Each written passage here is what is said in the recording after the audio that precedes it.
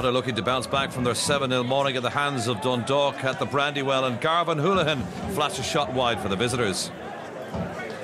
Derry though hit the front on 21 minutes. Barry McNamee with the cross and Michael Duffy with the emphatic finish. His third league goal of the season.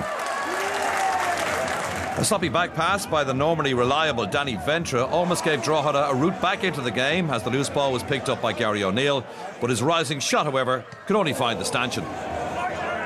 Drogheda keeper Dave Ryan has picked the ball out of his net 8 times in 2 Drogheda games, but he did well here to save from Rory Patterson. At the other end, Gerard Doherty was looking to keep a clean sheet for the home side, and as the Derry defenders backed off, Doherty saved Sean O'Connor's rising shot.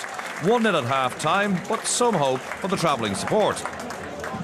Patterson, though, almost got a second after the break. Lovely curling ball by McNamee to pick out the Derry number 11, and with Ryan stranded, Patterson's shot just missed. McNamee was central to a lot of Derry's play, and it was he who started the move for Derry's second as his pass picked out Patrick McEleney. The Derry number 10 drove at the Drogheda backline before supplying the ball for Patterson to finish.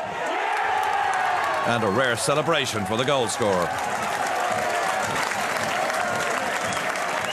Derry then had late claims for a penalty waved away by referee Derek Tomney. Patterson appeared to be pulled back by Ciaran McGuigan. No joy in this occasion for Derry, but they ran out 2-0 winners.